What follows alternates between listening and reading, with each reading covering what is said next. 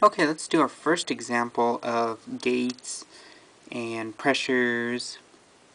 In here we actually have a tank.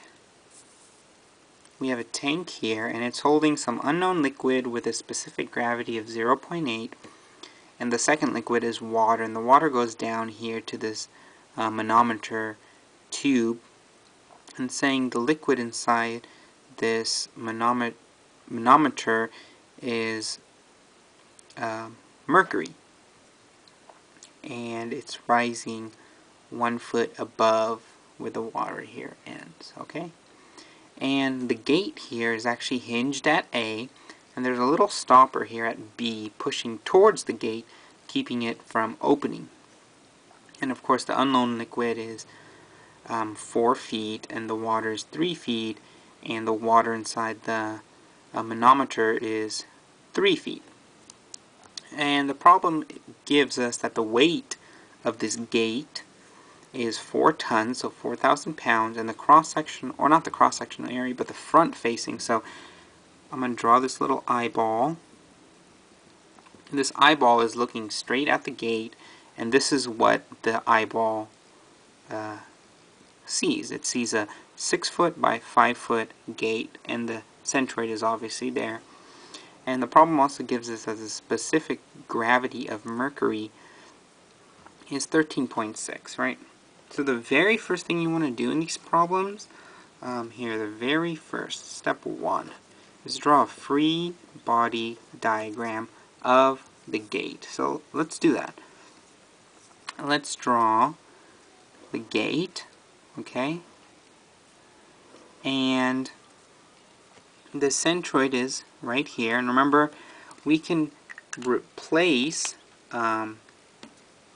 the pressure distribution acting on this gate by a force and a couple. Now the pressure distribution acting on this gate looks something like, let's see if I can draw this right.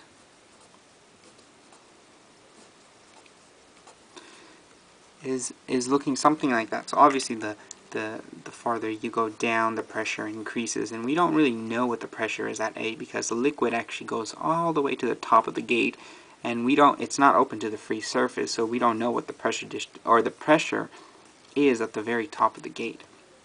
But anyway, we can say, okay, well, this pressure distribution can be written as a force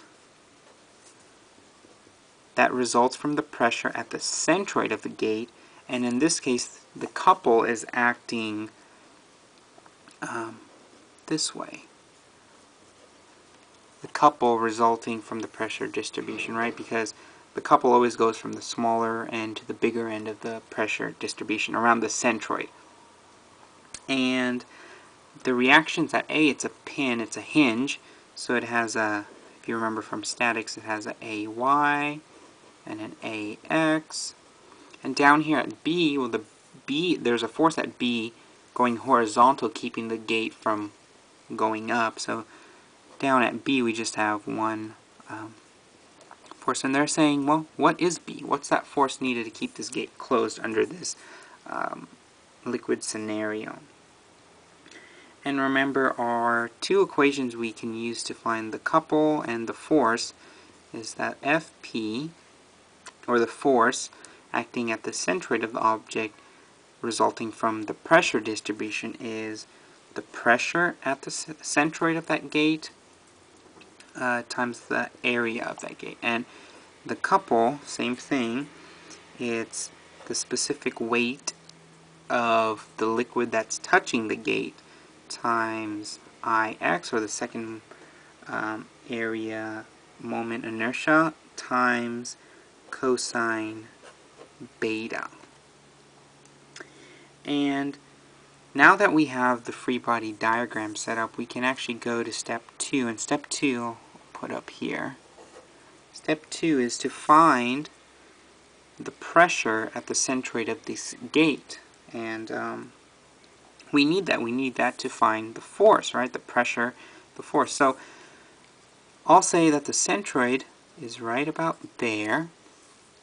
And it's going to be, if this is 4 feet, if the distance from A to the water is 4 feet, that means the centroid of this gate is 2 feet, right? Halfway 4. And it looks like this is a 3, 4, 5 triangle, right? 5. And we can use manometry to find the pressure at sea. So let's do that. Let's use manometry. Let's use this manometer to find the pressure at sea. So I'll label this 0.1. I'll label this 0.2. Maybe we can go up here, label this 0.3, and C we'll call 0.4, right? So the change in pressure, or the pressure at 4 minus the pressure at 1, is going to be equal to, we'll say the 1 foot times 13.6, right, the specific gravity of mercury, and in order to change that to gamma of the liquid here, we multiply it by the specific weight of water, which is 62.4.